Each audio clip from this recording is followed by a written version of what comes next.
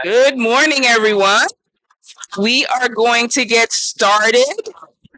We are really excited about our program today for a number of reasons, but it is really a pleasure to be in this space. One being it having one of our panelists host us at NYU is amazing, but being in the Rudin Family Forum is another really special event for us today. And really, the idea of this panel came out of a historic moment that we're in, right? With the appointments of extraordinary presidents to three of our major institutions that we are immensely proud of. But we'll also take a lot of pride in the fact that each of these leaders are exceptional in their own right. They are serious academics and real world practitioners, each with a lifetime of serving the public interest. We would not be here if we weren't very happy to celebrate their rise with or without this milestone moment. President Mills, pioneering research in the field of social work is in the house, has helped shape the way cities and states protect victims and implement restorative justice. President Shafik is a renowned economist that has spent her career alleviating poverty at institutions ranging from the World Bank and the IMF to the Bank of England. And President Tetlow, maybe one of the youngest leaders in higher education, but this is already her second job at the helm of the nation's foremost Jesuit schools. And the first was Loyola University in Baltimore, which she helped bring back from the. I'm sorry, I apologize.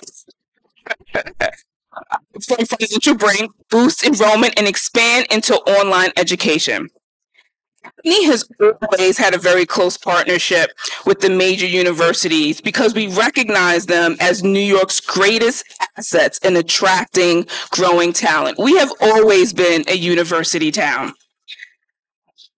In this city, we embark on this journey of economic recovery. These institutions are in very good hands. And as you know what they say, if you want something done, you give it to a woman. So,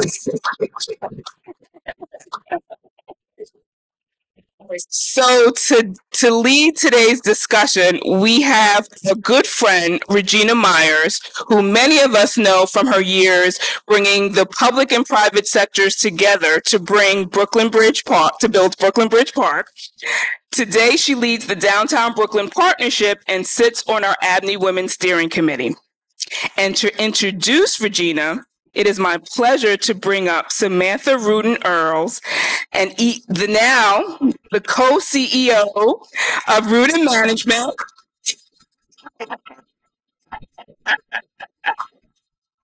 Family's commitment to higher education. And I'm sorry, can we just have her mom and dad stand up? I'm sorry. The Rudins are an institution not only for NYU, but also for this city, for all that they have done. And we are very blessed to have them not only at this event today, but to continue to service this city and ABNY in their philanthropic endeavors. And their family's commitment to higher education in its institution are reflected in too many buildings and programs to count, including where we are today. But it's also fitting that Samantha is here to introduce the event because she is an NYU alum.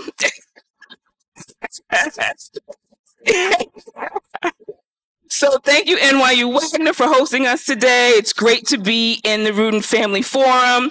Everyone, please join me in welcoming Sam to the podium.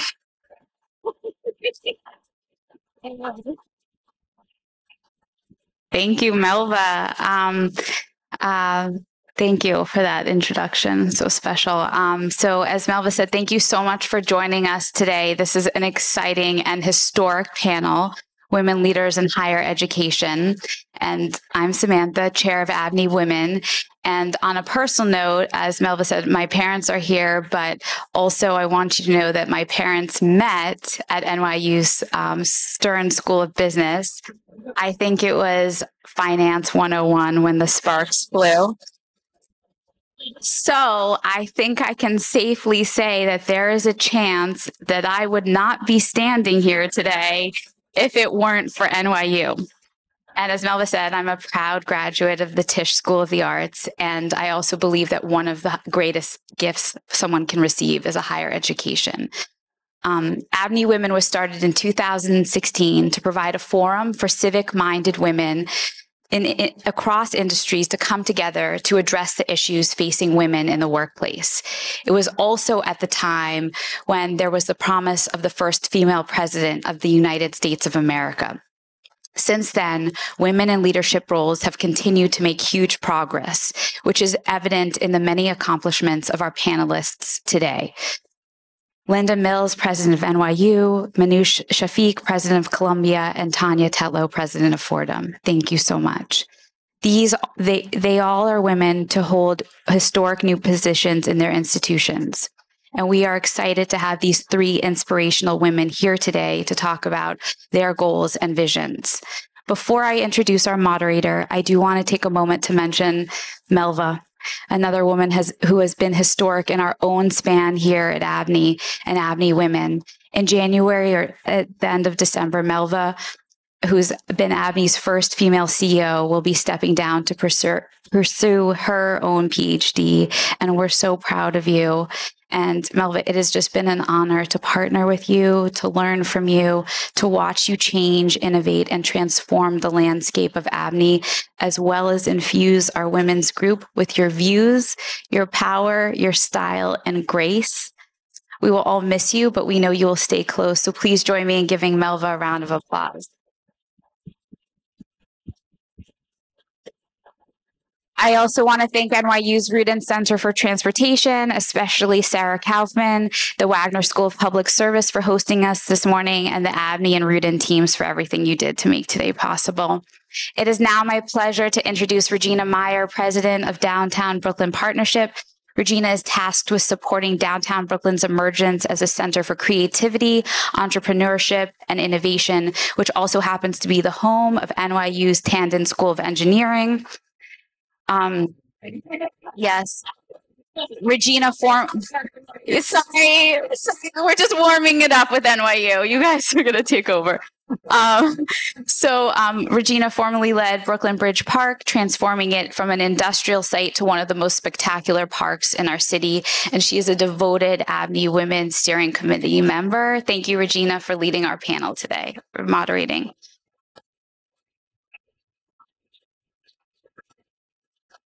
Okay.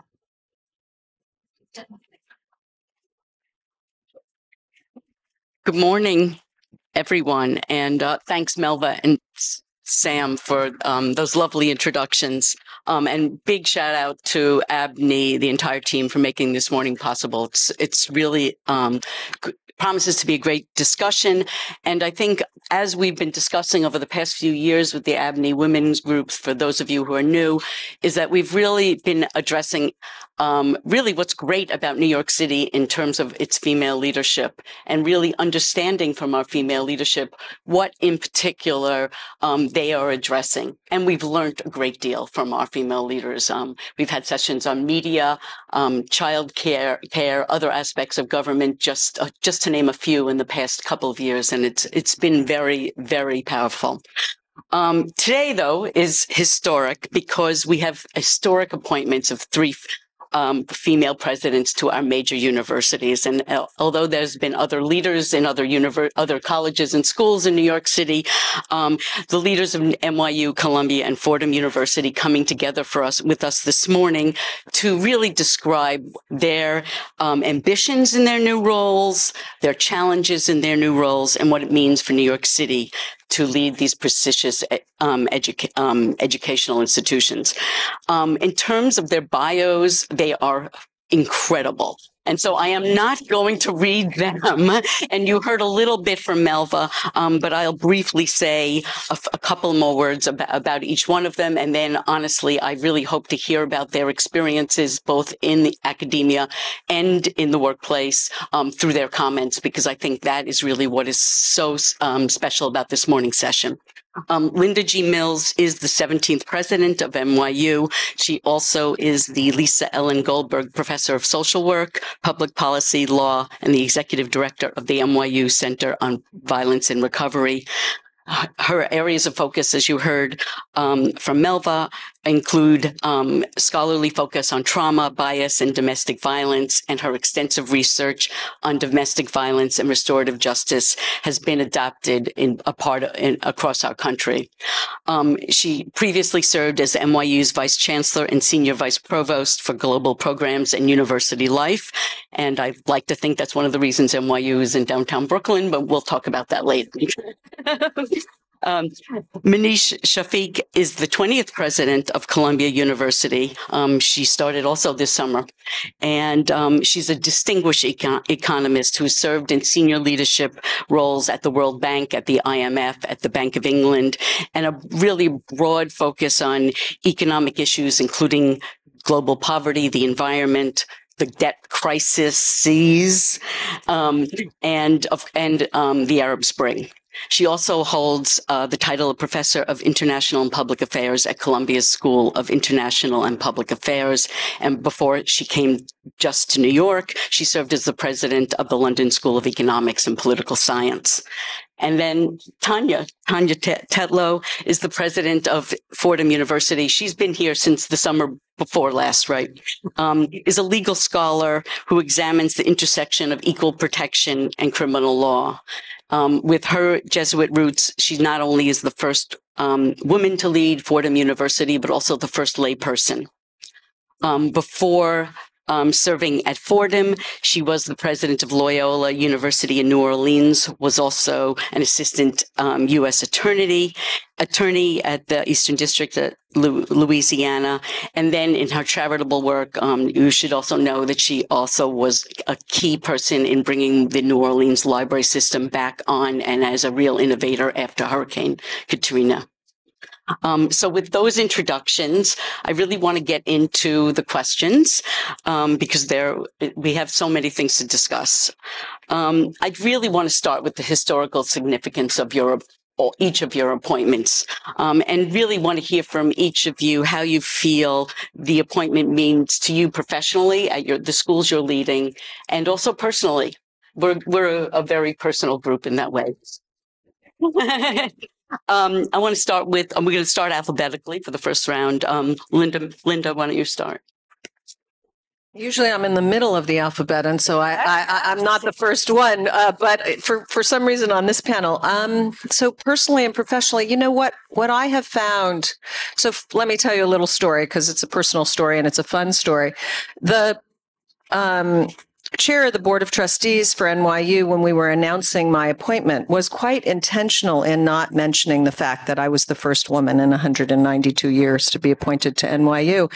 He was intentional because he believed wholeheartedly that wasn't the reason I got the job, and was worried that if he had mentioned it, or that if he'd mention it, that in fact, that's what everybody might focus on. And of course, after the announcement, that was the only question I got, which was, how does it feel? So there was that paradox. Maybe I wasn't as prepared as a result of his insistence that he wasn't going to mention it and that it wasn't, he didn't want it to be an issue. But what I have found in this journey now and in talking to people is how important it is to them. And so many young girls and young professionals, but also those at NYU who feel as though it really signals opportunity for them. And so, I embody the role. I'm in it. I'm doing it. I am who I am. I've always been a woman. I don't know what else it might feel like. But the larger point is I have to and recognize the importance and to other people of my being in this role and being responsive and sensitive to the fact that it's so important to them. So that's what I'd say on the personal side. On the professional side, it's just amazing, and I'll leave it at that, to be in the company of these other great women, Samantha, Ophelia, so many great women in the room. And let me say that one of the key reasons I'm sitting here is because many great men helped me get to this point. So it's a complicated story. It's not a simple all women story, but I'd leave you with that.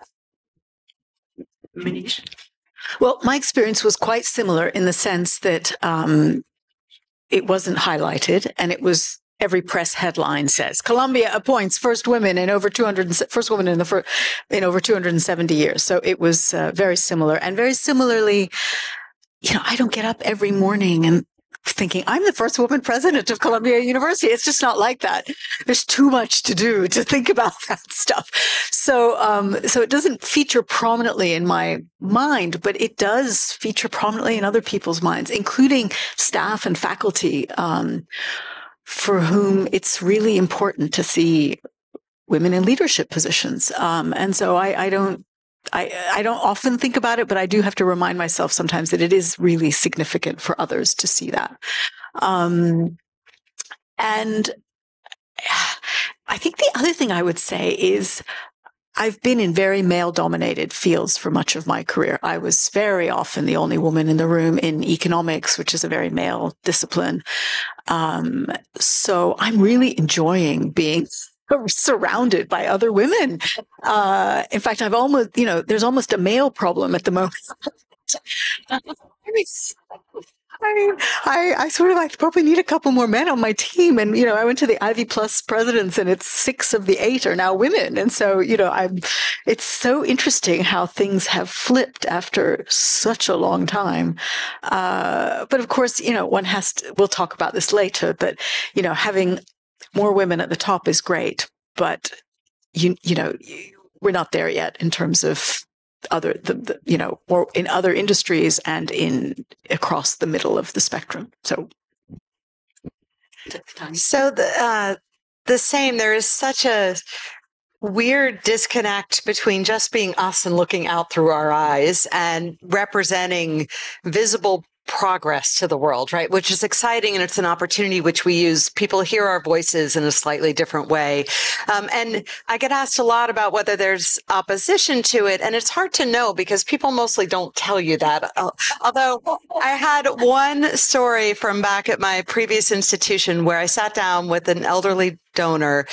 And I said, well, I take being the first non-priest very seriously, right? Because that's also a jarring move for both of those institutions, and about keeping the Jesuit Catholic tenor of the university of understanding it profoundly. And he's interrupted me to say, Tania, it's not that you're not a priest that bothers people. It's that you're a woman.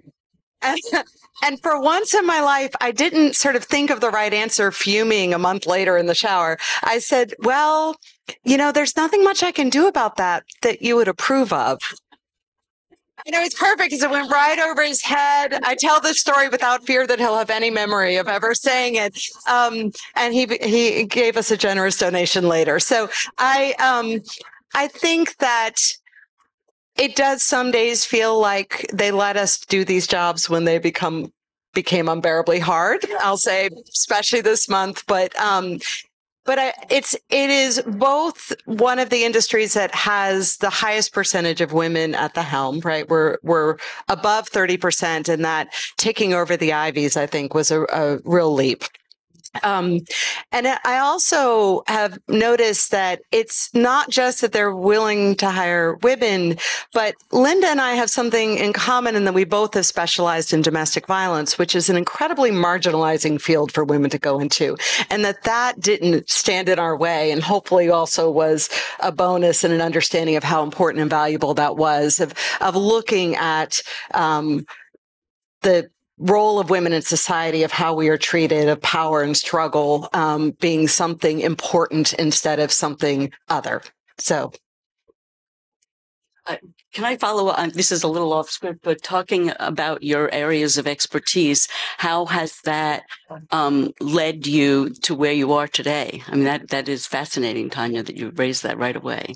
I've worked on a few issues, criminal justice, racism in criminal justice, and domestic violence, and they're all depressingly relevant to running a university, right? So, and that way, I suppose they have helped. But I think, for us, the deep work of knowing what faculty do and of solving problems, and I think we have had in common being academics, as Melba pointed out, who are unusually practical in how we apply our work and want it to matter in an immediate way. And I think that has stood us well, I imagine.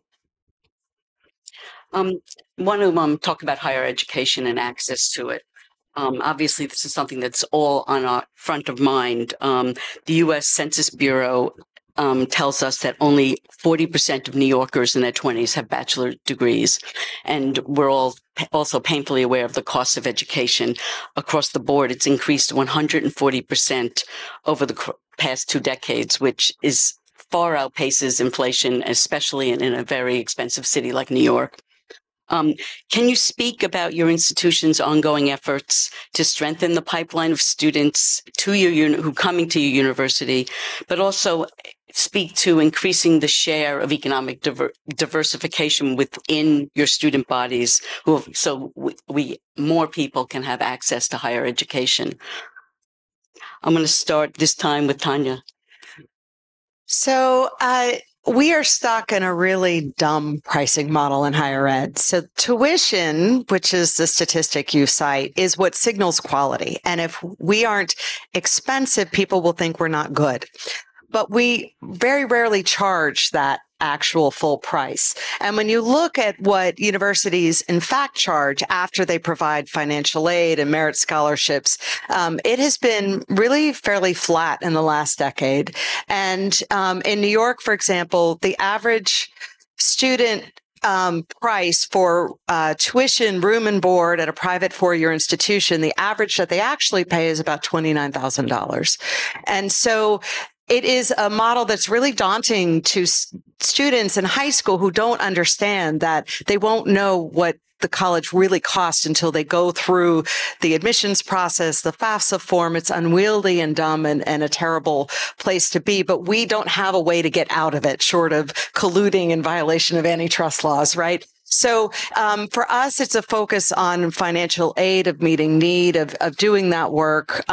Fordham was founded in 1841 for all of those Irish Catholic immigrants streaming into the city by the millions, and made a place that they were welcome and welcome Jewish students and others who were not welcome elsewhere. So that is our foundation, and we are proudly still 48% students of color. We are almost 40% students from New York State, and a majority from the tri-state area. So this is part of our foundation, but that greater effort of affordability, that crisis that we're in many ways, and I'll let them take over this conversation, but we've had this huge public disinvestment from higher ed, right? Pell Grants used to be enough to cover tuition, room, and board at most private schools, and they have faded to being a tiny pittance.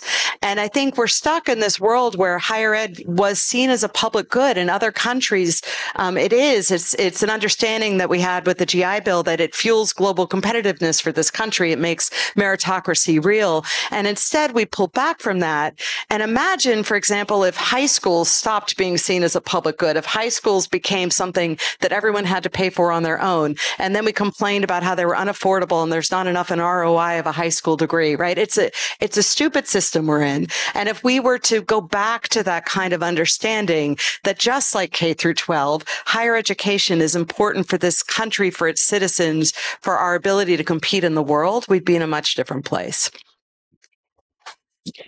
President Shafik? Sure. So Columbia is needs blind. And so any student who applies, who gets in, will get an aid package that will support them. We don't use loans. And so that aid package will include things outside of loans. And as Tanya said, the sticker price looks really scary. The net tuition actually paid is about $12,000, and half our students get financial aid. So it is a bit of a deceptive model. The sticker price bears no relationship to the actual cost. And we've got a sort of system, for better or worse, where wealthy students who can afford to pay the sticker price cross-subsidize the poorer students. And about 30% of our students are Pell eligible, which means they're very low income and get a full ride. So that's on the kind of core tuition thing. The other thing that I think I'm really proud of at Columbia is we have something called the School of General Studies, which is for non-traditional undergraduates, average incoming age 27. And we have a couple of thousand students who are in that program. Many of them are veterans. In fact, we have more veterans than all the other Ivies combined. Many of them are ballet dancers or athletes or people who, for whatever reason, didn't go straight into college because they were doing other things. And 40% of those students come from community colleges. Many of them come from New York community colleges, and they spend 2 years in community college. And then we take all the kids from the honors programs of these community colleges and bring them to Columbia. And the thing that I'm super proud of is that when they graduate, they have the same GPA as the Columbia College students. And so it's, amazing outcomes for people who took a non-traditional path. And we also take, I should also mention, a lot of students coming out of prison. And we have a prison program where we teach in the prisons, and then our faculty then recruit those students to come to Columbia. So we're finding creative ways to work within the constraints of the system that we have to make sure that our campuses are truly diverse. And I would like to think, many of us talk at the moment in the US about how everybody's in their own bubble and in their own silo, and you can completely shelter yourself from different sorts of views. For better or worse, university campuses are still one of the places in the world where we still have quite a lot of diversity, both socioeconomic, racial, and in terms of diverse points of views. And that's a huge benefit to society that we continue to have that. So, my colleagues have talked about the sort of big issues in higher ed, and I think sticker price is really a problem. And it would be, I suppose, legal for us to talk about the broader issue of how do we actually tell a more honest story about the cost of higher education. NYU, obviously committed to access for many, many years now, has much like both Columbia and Fordham, invited people into our educational system who wouldn't otherwise have access. So I'm not going to, we've sort of covered that issue, and NYU has a lot to be proud of in terms of inviting immigrants and others, particularly as it relates to the city, into an educational experience that they wouldn't otherwise have gotten, having offered financial aid. I recently announced at my inauguration that those who earn $100,000 or less will get free tuition at NYU, for example. But that doesn't address the much larger question of access that I really want to pick up on that you talked about, which is how so many more people are deciding somehow affirmatively that a college education is either not necessary or not desirable. And we talked earlier about women and access, and it's true that in some disciplines, women still lag. But the bottom line is, in this country, which is something that most people don't realize, the people who aren't going to college are young boys. And we have a crisis because those are the people who will and can shape the future of this country. And if they aren't getting an education, what we know about an education is that it shapes a much broader view of the world. And we absolutely need that broader, more collective, more engaged, more together sense of the world, and particularly among young men. So I just want to say that it's so interesting to be, the first woman president now sitting here advocating for an education for young men. After all the great progress we have made, still, a lot to do, but I do just want to underscore the importance of this issue. Do you have a declining male? Yes, all universities do. Actually, it's a global phenomenon. There are now more women in university everywhere in the world, including South Asia, the Middle East, and Africa, than men. It's a global phenomenon. In many ways, it's women catching up and exceeding and men being stagnant. But in the US, 59% of college students are female. Sobering. Yeah. Yeah. Very. Yeah. When you think about men's leadership in extremism, for example. Yeah. Well, and just there's a lot to say here. There's a lot to say. And I also think it's partly fueled by this myth that it's not worth it to go to college. And the evidence is so clear that the rates of return to higher education are so high and it is so worth it. There is one caveat, which is it's not worth it to go to a for-profit university. I have to say that. And a lot of what you hear about these poor students who have very high student debts, who can't pay them back, are people who went to for-profit universities who sell them a bill of goods, charge them a lot, make them take out loans, and they come out with skills that can't find them jobs. And so it's important to remember that all of us are non-profit universities who have a social mandate for the welfare of our students. And that's where the problem is. And the people pushing that myth are politicians and journalists who themselves are sending their children to college, right? Yeah. I want to go back to our role as ABNY for a moment and talk about how great New York City is. Because for us as ABNY members, one of the reasons we really believe we're a great city is our institutions, as Melva said. And I also believe that one of the reasons your campuses are so compelling is because they're in the city of New York. I want to talk, though, a little bit about your expansions, because historically all of your campuses have modernized over the past several decades, and some have been in the news more recently than not. But it really is important for us to discuss in that mode your perspective on your institution's role in the city of New York, in your communities, and how you're good neighbors. Why don't you start, Professor Shafik, President? Please, just call me Minouche.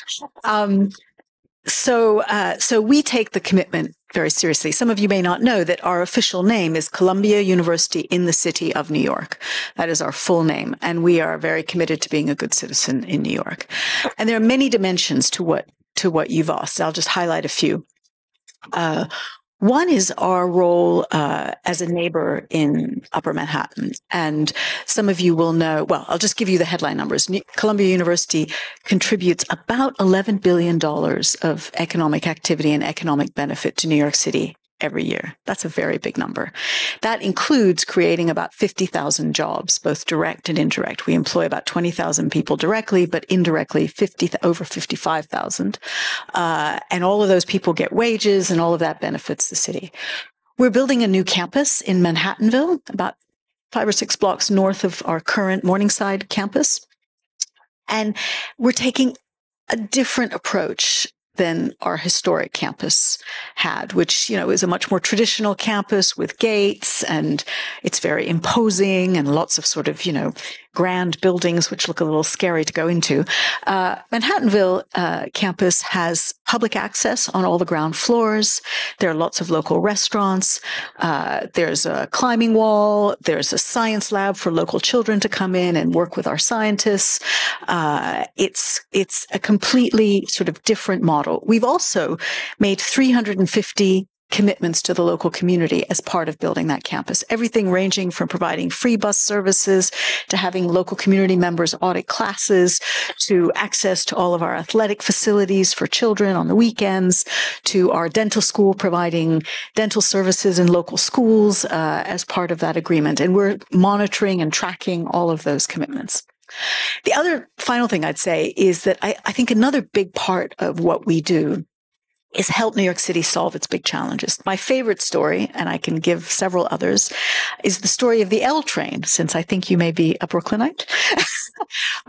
So some of you may remember after Hurricane Sandy, the tunnel through which the L train goes was severely damaged.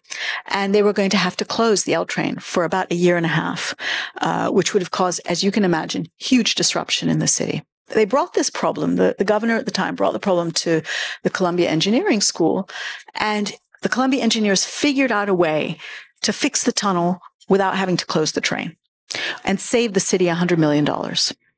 And I hold that up as a really good example of the kind of intellectual capacity that we all have in our institutions that we can mobilize to help the city. And I'm in the process of trying to identify other such opportunities, including if anyone's from the Bronx, we're doing some work on the Armory in the Bronx to try and get our architectural school to come up with some great ideas to how to transform the Armory as a community hub. And so I think we're really up for that. I want to create something. We have something called Columbia Global, which does stuff all over the world, but I want to create something called Columbia Local, which provides a platform so that we can work and partner with people in the city to address the big challenges that New York City is facing and make it even greater. President Tetlow? So Senator Moynihan said once that if you want a great city, you build a great university and wait 200 years. That we fuel so much of just the ecosystem of the jobs we create, as you've heard, but also the educational opportunity and in hidden ways, the innovation, right, that you just demonstrated that fuels a great city, that fuels an economy. Fordham has been more compact. The last time we spread out our campus was when Lincoln Center itself was built, and our campus was part of that project. But we have taken very seriously the fact that's true for all three of us is that the fates of our institutions are entirely intertwined with the fate of New York, and we know that. And it is both a proud part of the service we do, but it's also part of our survival.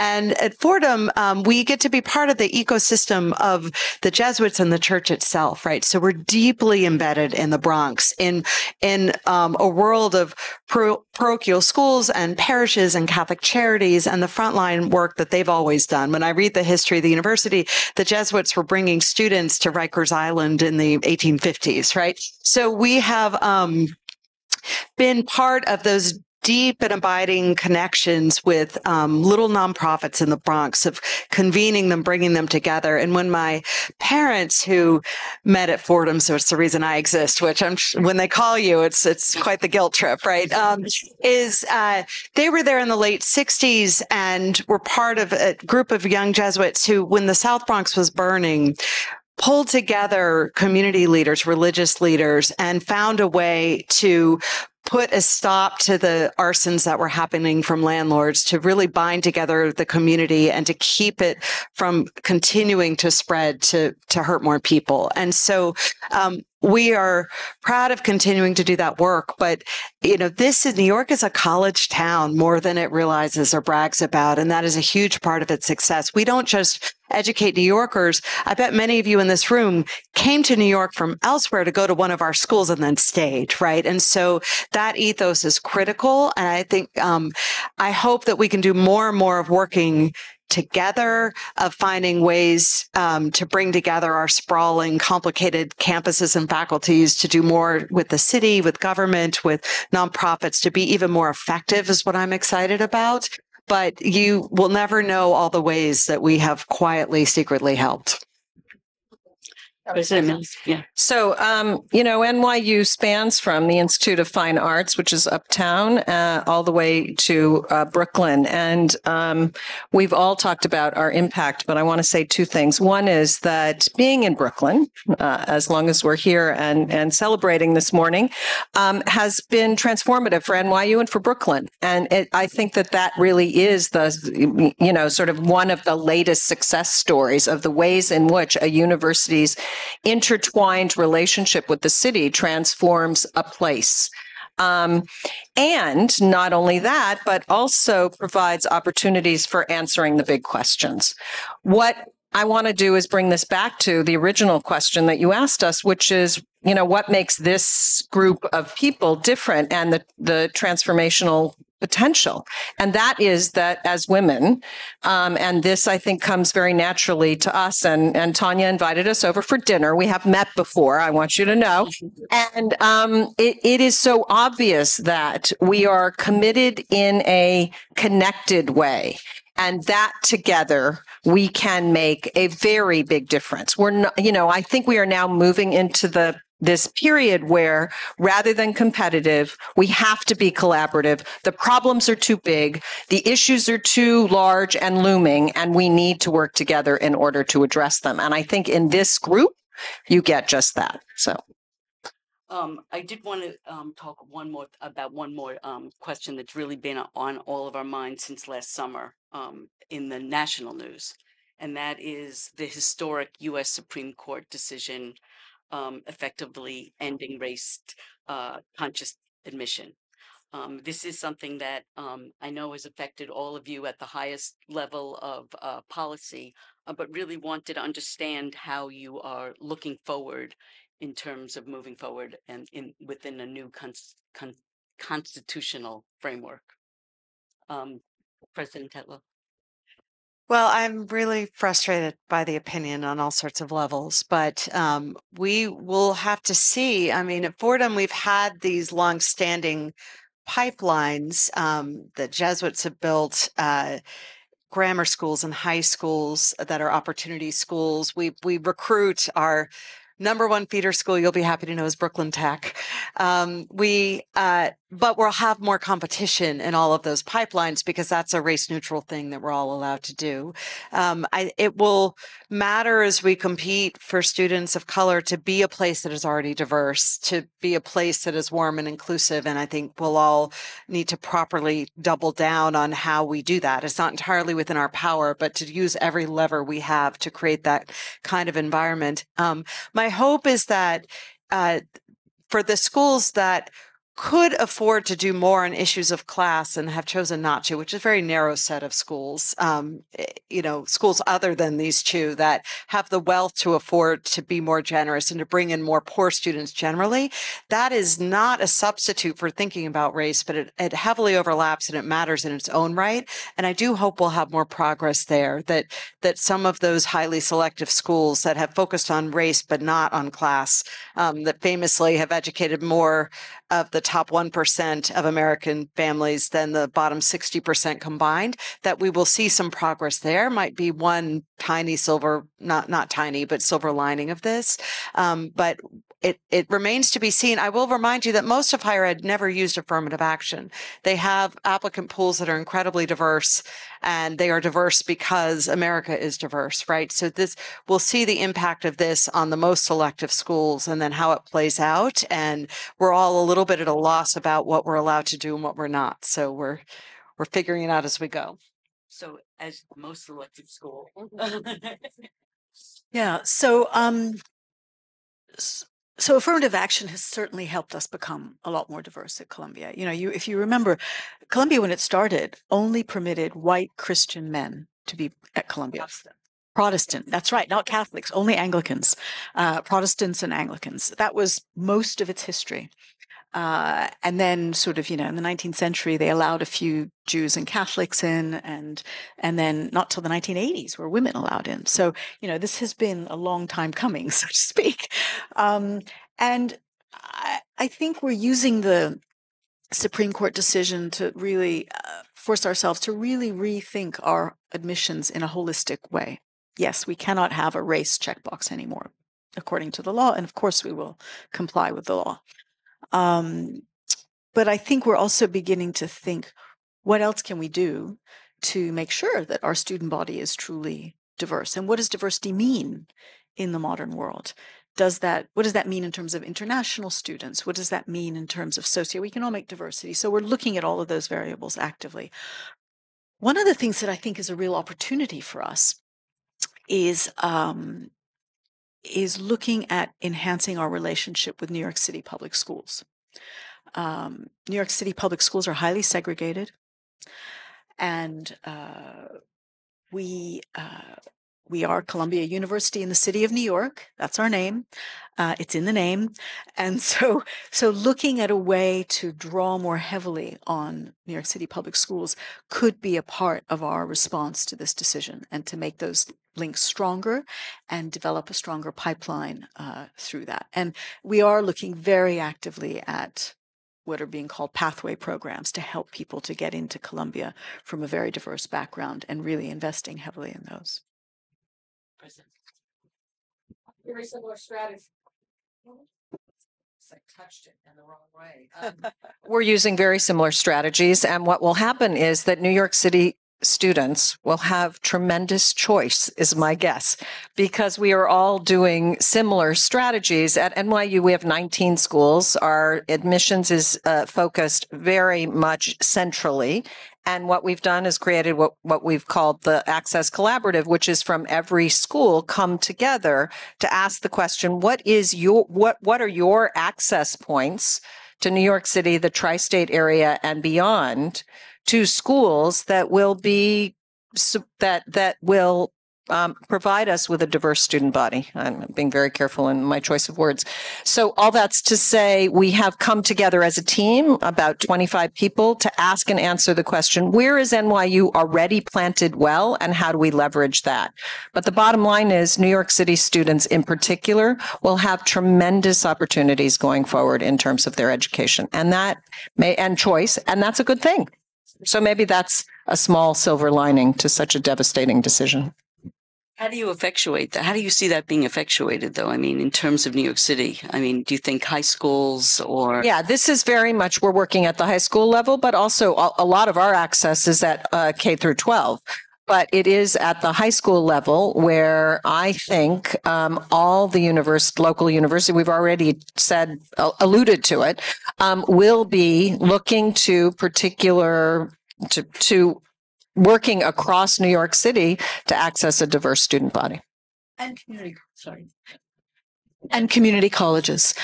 So we already take huge numbers of community college students through our School of General Studies, but also our postgraduate program. So we've just launched a pilot, for example, where you spend 2 years at community college in New York City, 2 years in our general studies program, and then 2 years in our School of Public Health, because we discovered after COVID that our public health workforce was not very diverse.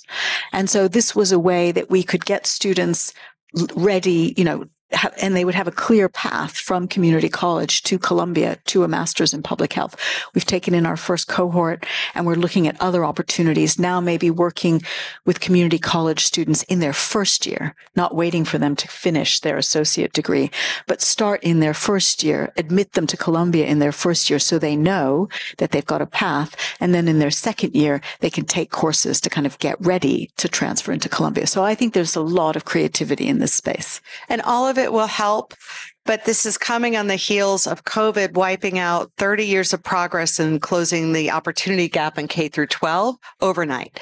And so we in higher ed can try to build these pipelines, but what you're hearing is we're also going to be competing a lot for the same students, right? We can't fix this alone, and there needs to be more attention to the fact of the ticking time bomb of that COVID impact on educational opportunity generally, especially with kids who were very small when it happened, who delayed reading, and of the ways that we don't have real meritocracy in this country yet, right? Until we get there, we can't. It's too late for us to entirely make up for it at the college level. Oh, sobering, but a lot of work to do. Well, I'm glad that the three of you are on the forefront of thinking about this, especially for New Yorkers. I would admit I'm parochial that way, but leading the nation as well. And I appreciate all of your comments this morning. Melva tells me we're out of time. She's been whispering to me. So thank you so much